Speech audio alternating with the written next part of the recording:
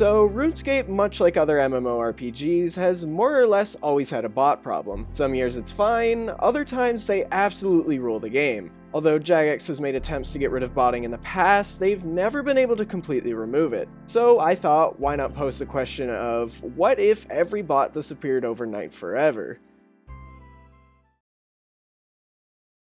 So before we discuss the effects no bots would have, we need to discuss how they currently affect the game.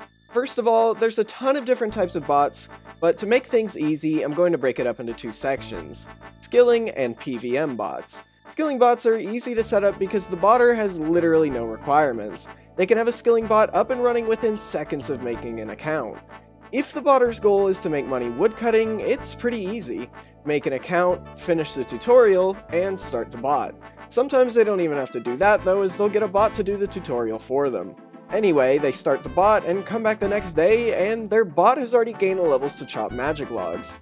The second type of bot we'll be focusing on, as mentioned earlier, is PVM bots. Let's say the botter wants to make money by fighting Zulrah. This is far more difficult to set up than a skilling bot because there's actually requirements. The botter can't just make an account and start the Zulrah bot immediately. They have to get multiple bot programs to train their stats. They need a bot to raise their combat levels like magic and ranged, another one for their prayer levels, another bot to complete quests so they can use fairy rings, maybe an agility bot, a bot to make money for all of these skills, and the list just goes on and on and on.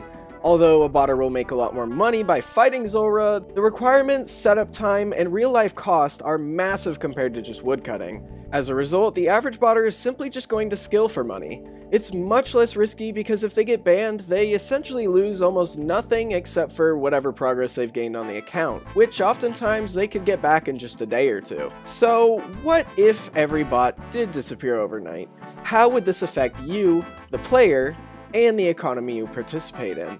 That I'll discuss in this next section.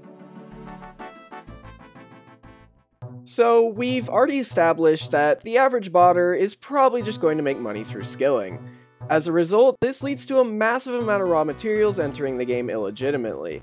Even if Jagex bans a bot a week after it started running, by then they will have most likely sold most of their resources on the Grand Exchange. When the bot is banned, those resources still remain in the game, because simply put, they don't really have anywhere else to go. Now, it's impossible for us to know exactly how many players are bots, but go to any popular skilling area on a crowded world, and you'll see just how bad the bot problem can really be. Let's say the oak trees in Varrock on World 1 have 40 bots training on them at all times. On average, let's just say each bot gets an oak log every 10 seconds.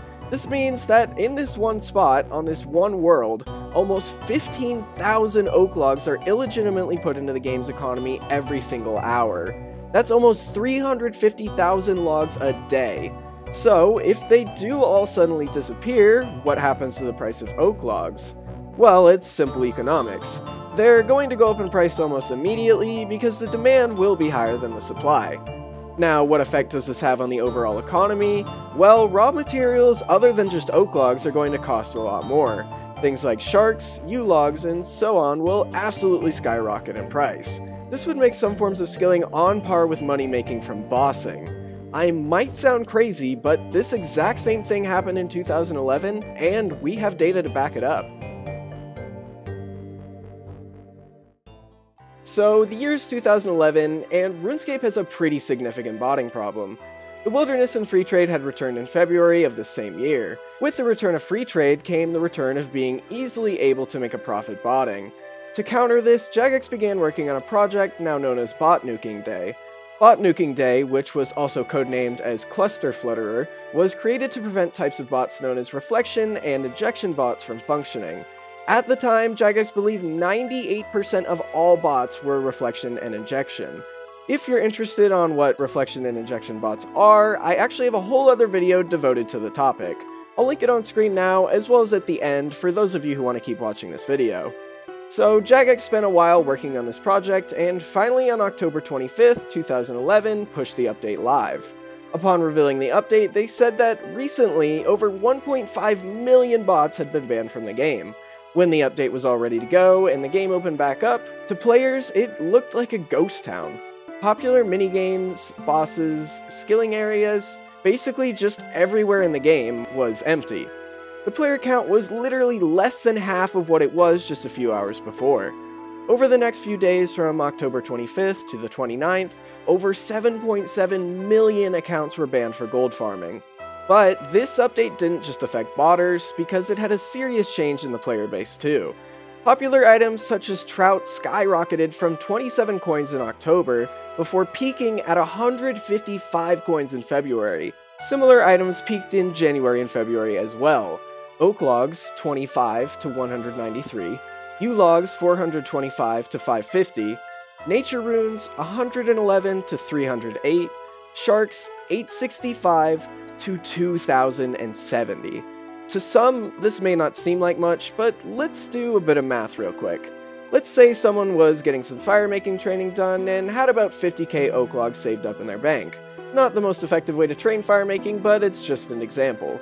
They bought them when they were 25 each, and sold them when they hit 193 because they didn't want to train firemaking anymore. They essentially turned close to 1 mil into almost 10 million GP. This is just absolutely insane. Now, the first bot nuke was effective for about 4 to 5 months. Within a week, some bots were back up and running at normal capacity. I can only imagine how much different the economy would be if there was a nuke every 6 months or so. But that's not the question I'm here to answer. Like I said a couple times already, what if bots did disappear overnight? Well, I imagine everything I've said already should answer your questions, but let's do a little bit of a recap. First, it would start with a high period of inflation of popular items like raw materials.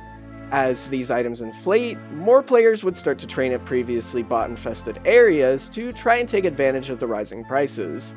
Next, they would start to even out, but chances are things could still cost more than before depending on the volume of bots previously in the game. Viable skills such as prayer would most likely become a lot more expensive for at least a brief period of time. Now, assuming Jagex sees all this and wants to make a few changes, they would probably buff the drop tables on things such as bosses and slayer monsters. This would cause a chunk of the player base to return to PvM content, as some pieces would once again be more profitable than skilling. So that's really all I have for this video. A lot of this is just a whole bunch of theorizing, but I do use as much real-world data as I can to back it up. I could have missed something because, it really is just putting all the puzzle pieces together. If you think I missed something important, make sure to drop it in the comments so that me and everyone else can see it. One more thing before I go, I opened a Patreon recently for anyone interested in that. You don't have to donate obviously, but it's just there for those that want to. There's a whole bunch of cool rewards on there, like having your name in the credits of all my videos, and a couple goals like a RuneScape mini documentary, and a documentary-styled series on the history of the entire game. Anyway, that should be linked on screen now. Other than that, drop a like, and I'll see you in the next one.